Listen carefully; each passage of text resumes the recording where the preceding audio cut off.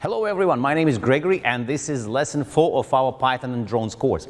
In this lesson we're going to learn how drones can be used to deliver medicine to remote areas or to areas which are, let's say, flooded. According to our lesson scenario, we will have 3 villages which need our help. Let's say this is going to be our village 1, village 2 and village 3. And here we will have our drone base. This is our base. So we're going to use these mission pads, which have numbers on them, to represent these flooded villages. And we're also going to use the second video camera, which our drone has, the down-facing video camera, which is able to detect these digits. And we are going to program our drone to read these digits and land on our mission pads, or if we already have delivered, let's say according to our scenario, we already have delivered enough medicine to this particular village, we will fly over it and fly directly to village number 3. Now we are going to use this kind of pattern, and our task will be to see how we can use multiple drones to fly simultaneously in this order. Let's see how this is going to work. We're going to start by importing our Tello library and launching the drone. Then we will be repeatedly printing the current mission pad the drone sees. Don't forget the parentheses after the get_mission_pad. Alright, let's test our very first code. Initially we will launch our drone, make it take off, and then we will put a mission pad underneath it and see if the drone can detect the number with this little down-facing camera. Let's try. I will put my computer like this so you can see what number it prints. That is mission pad number 6. Now, if you zoom in over here, you will see that mission 6 is detected. Now I will try another mission pad. This is mission pad number 8. And as you can see on the console, the drone detected mission pad number 8. How about mission pad number 4? That is mission pad number 4. Beautiful. Now how about mission pad number 5? That is 5. How about mission pad number 1? That is mission pad number 1. That code works pretty well.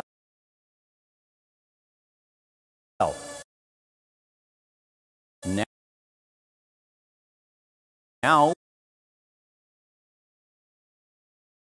we can add more code.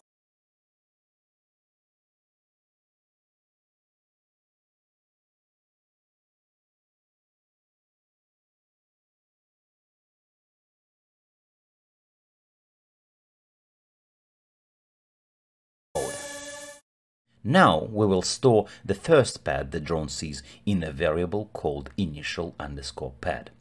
Then, in our continuous loop, we will move forward 30 centimeters each time.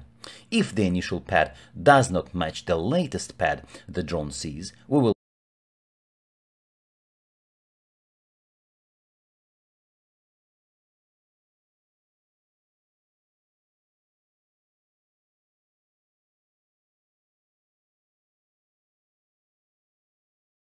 print out a message and use break to exit out of our loop. Finally, we will land.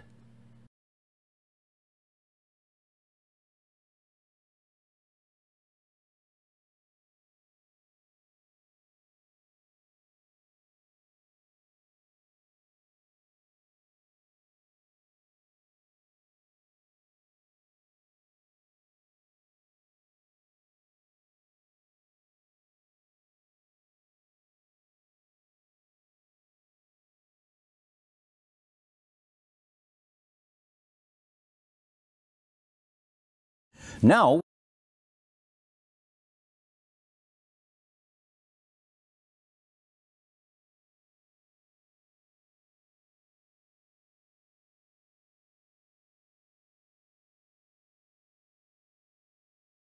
we will test how our drone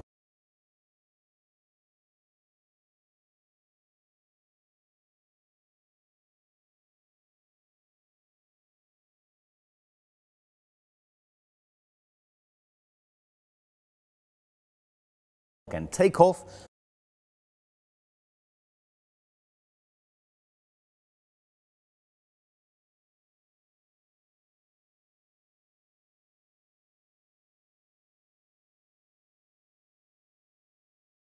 Remember the initial mission pad, fly forward and detect the next one. Once our drone detects the new mission pad, it's supposed to land on it. Let's test how this is going to work. The drone takes off.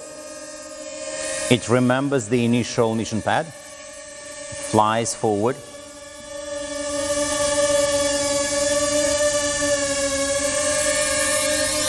It sees the next mission pad and lands, but there is a little problem. As you notice, it doesn't actually land on the mission pad. It's because the drone manages to see the new mission pad a little bit ahead of itself, and therefore it lands a little bit in front of the mission pad. Let's see how we can adjust that code. To fix this, we will move forward 60 centimeters before it lands. Let's try it now. Now the drone will first of all detect the new mission pad, and then before landing will fly forward 60 centimeters.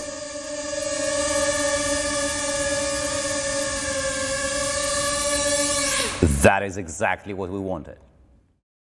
We will import the time library at the top of our program. When it sees a new mission pad, instead of braking, we will move forward 30 centimeters, land, and wait 1 second with time.slip. We will then take off, reset the initial pad to the latest pad it sees, print the new initial pad, and finally turn clockwise 90 degrees. Since our program goes on forever, we can remove the last 2 lines. To prepare for the testing of this code, you will need to mark a square in the room and place mission pads in each corner. Now let's test the whole code. The drone takes off, detects the first mission pad. Now it will start flying forward until it reaches the mission pad number 1. Let's see how this is going to work. All right, it sees the mission pad, it lands on it, perfect. It waits 1 second, simulating medication delivery.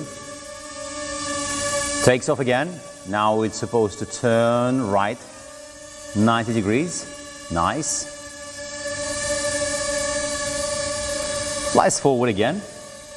And hopefully it sees the next mission pad, which is mission pad number 4. Yes, it sees the new mission pad, lands on it. Waits 1 second, takes off again.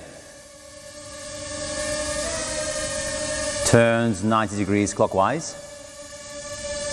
Flies again towards mission pad number 1. Once it sees mission pad number 1, it sees it now. It will start landing. Very good. 1 second delay. The drone takes off. Turns 90 degrees. And flies towards our base. Once it sees this mission pad, it lands in it. Beautiful. And this mission continues on and on and on and on until we actually decide to land the drone. Once your students complete this mission, ask them to code 2 drones to fly simultaneously at the same time, controlled by 2 different teams. That is risky though, because they will need to account for each drone, making sure the drones do not collide. In our simulation, we used mission pads to detect when we have reached a destination. Students can discuss how drones in real life can detect when they have arrived. Students can also discuss other considerations such as weather, network availability, and other aircrafts.